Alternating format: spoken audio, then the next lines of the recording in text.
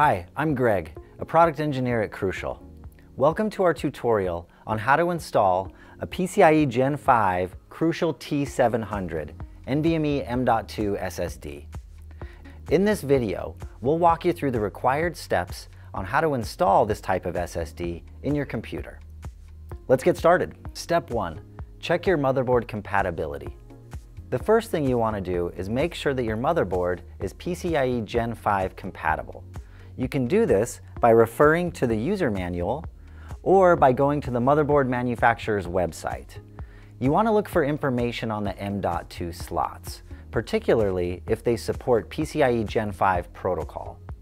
Even if they don't, you can still use a T700, you just won't be able to achieve the same speeds as you would with a Gen 5 motherboard. Step 2 is preparing your workspace.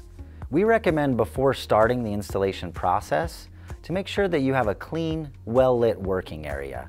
We recommend using an anti-static mat or wristband to prevent causing any damage to components from an electrostatic discharge. Also make sure that you have all the correct tools that you will need, which will include a screwdriver and of course the drive that you're going to install. Step 3 is to identify the appropriate Gen 5 M.2 slot on your motherboard. The best way to do this is to refer to the user manual. Some slots might not be Gen 5 capable, and so to maximize the performance of your T700, you want to ensure that you're inserting it into a Gen 5 capable slot. Step 4 is to remove the onboard included heatsink. You'll want to refer to your user manual for the location and the removal process of that heatsink. Typically they're secured with a couple of screws, so you'll need a screwdriver for this step.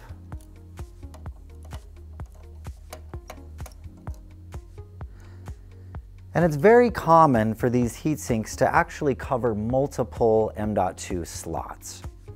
Typically Gen 5 slots will have some sort of thermal pad on the bottom where the drive will sit. And that thermal pad will have a plastic cover over the top. It'll be important that we remove that plastic cover prior to installing the SSD.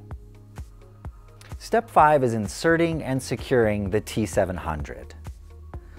So we'll want to insert the M.2 at about a 30-degree angle and ensure that the notch in the connector aligns with the notch in the socket.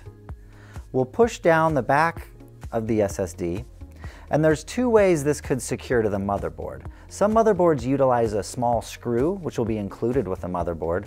Some of the newer Gen 5 motherboards have a Q-latch mechanism.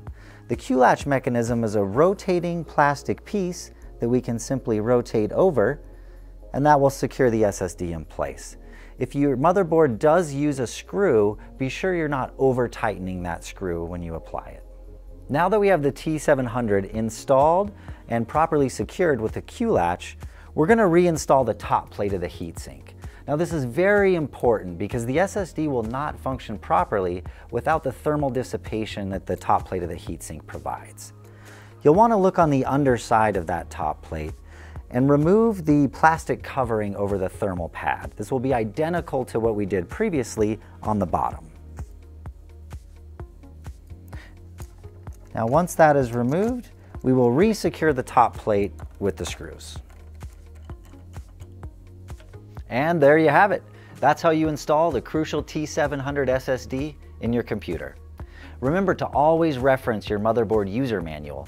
And if you have any additional questions and need additional instructions on formatting your new SSD, setting it as your boot drive, or cloning your data, please see our full library of tutorials and instruction videos.